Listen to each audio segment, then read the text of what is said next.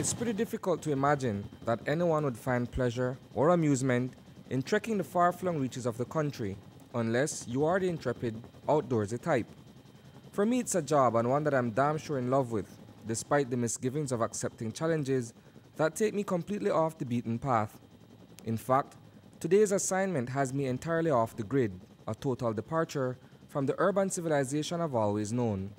Assuming this task simply meant that I would trade the pavements of Belize City for the unforgiving muck and demanding terrain of the hinterlands. My destination? The bowels of the Chiquibul Forest. Our appointment to rendezvous with a team of government officials in the most remote area of the national park, known as South Cebada, is set for 11 o'clock, and we've been traveling for the better part of 2 hours along what seems to be a never-ending dirt road. With over 24 kilometers left to cover, the convoy requires skillful, if not tactical, driving, and all the dexterity behind the steering wheel doesn't ensure a smooth ride to journey's end. Along the way, on at least 3 different occasions, our vehicles got bogged down in thick, sodden mud. Fortunately, a motorized winch was never too far away.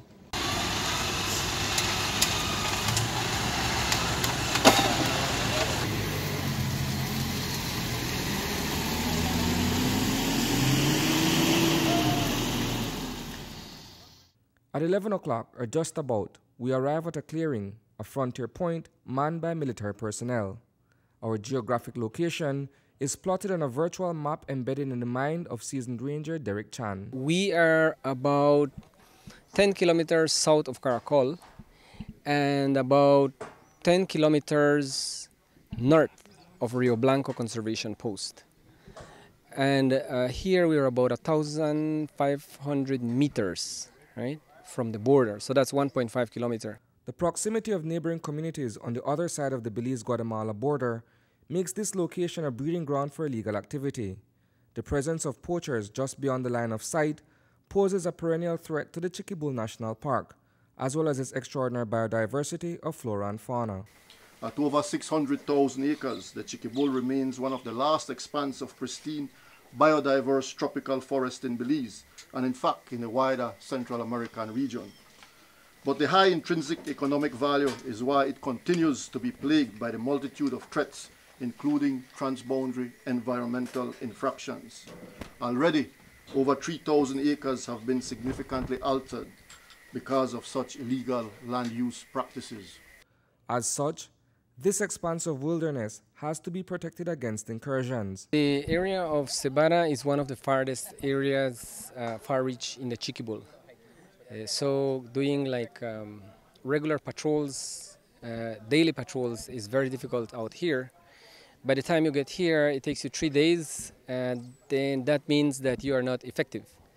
So construction of a conservation post here will be more efficient because they will be on 24 hours and 365 days of the year. Realizing the need for a station to be placed here, the Protected Areas Conservation Trust, PACT, has erected a camp that overlooks the area. Cebada is now one of several posts built along the western border. We have quite a few of these dotted along the western border for the specific purpose of maintaining the serenity of the Chiquibul, to ensure that what is in here is preserved for further use. So this will definitely enhance what we're doing out here and improve that we have people permanently stationed here now, so that our patrols will be able to stay a bit longer and ensure that the deterrence method is applied properly. That system of discouraging and preventing unwanted visitors from pillaging natural resources found in the Chiquibul is one that works best when boots are on the ground on a full-time basis. This area, this hot spot, this Cebada, you will all agree, is a very remote area where operational reach has proven to be difficult. And this challenge, which is amplified during the rainy season, poses very serious and sometimes extremely dangerous restrictions for the presence of our security forces here in the Chiquibul and onwards to the western border. Illegal activities thrive. Agricultural encroachments, marijuana plantations, harvesting of satay, leaves and logs, poaching of our exotic protected animals, and the general exploitation of our natural resources. These issues provided the genesis of the Chiquibul Forest Investment Initiative, which is a strategy to strengthen enforcement and protection of the reserve. That plan of action has seen millions of dollars being set aside for the safeguarding of this invaluable resource.